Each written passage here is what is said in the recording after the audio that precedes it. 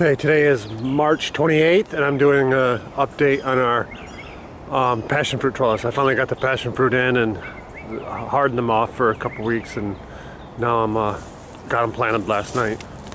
So this variety is purple possum, and I just grow it up and connect it onto the fence here and send it that way.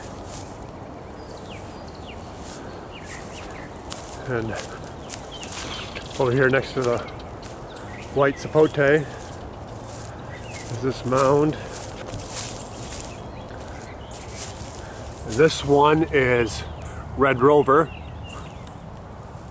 and I'll send this one up onto the fence as well, but send it that way and that way. And that takes us down to the last spot.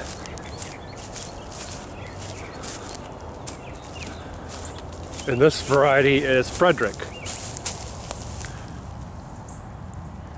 So yeah, they're all real small right now, but I'll keep you updated on how these do. But yeah, this one will connect up here on the trellis and go that way. And I'm sure they'll all eventually overlap. Here comes the dog. So that's the update that I have on this passion fruit setup.